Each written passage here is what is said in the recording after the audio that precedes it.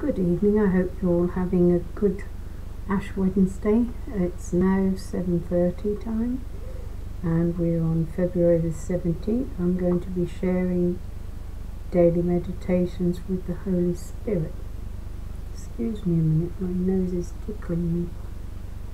Itching, tickling. Sorry about that. In the name of the Father, and of the Son, and of the Holy Spirit. Amen. Holy Michael, Archangel, defend us in this day of battle. Be our safeguard against the wickedness and snares of the devil. May God rebuke him, we humbly pray.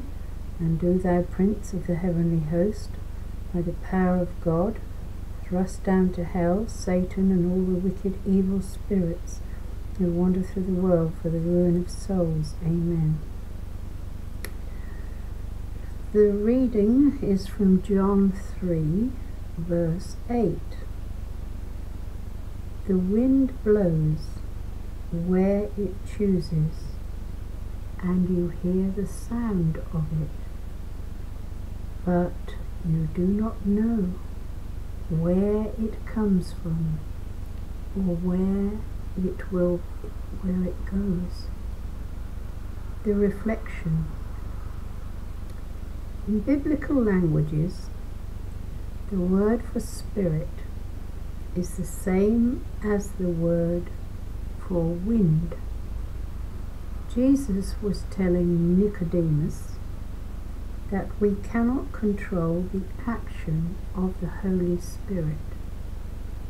The Spirit often surprises us in ways that we would never have expected, sometimes moving peacefully and other times forcefully.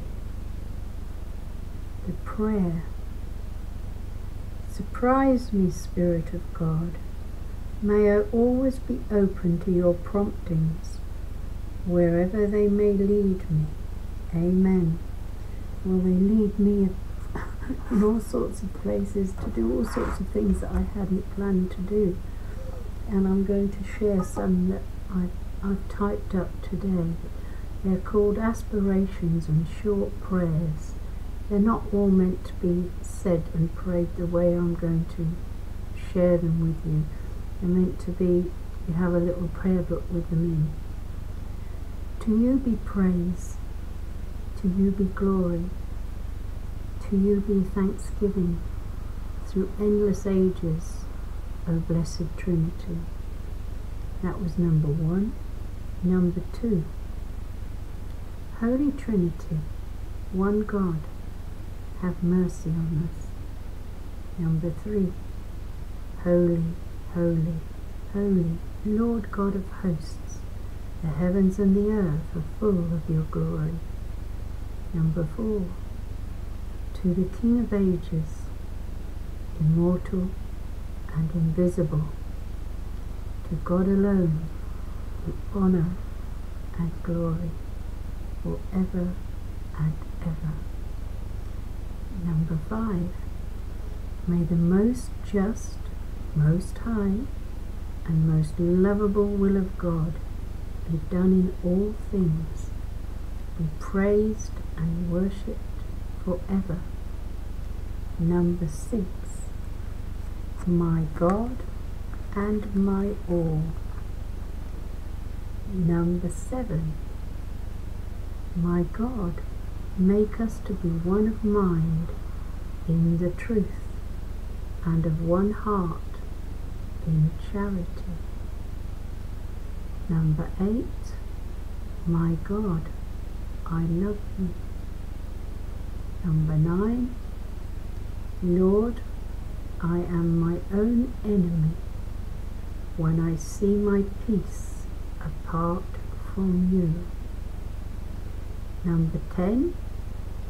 Guard me as the apple of your eye.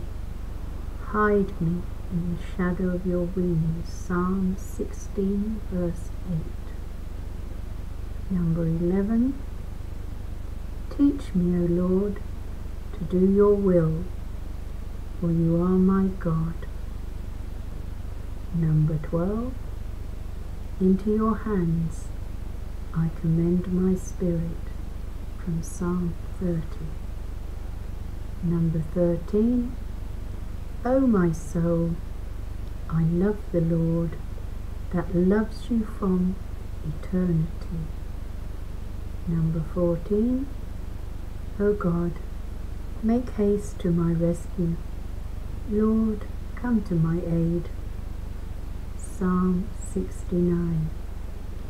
Number 15, I'll make this the last one.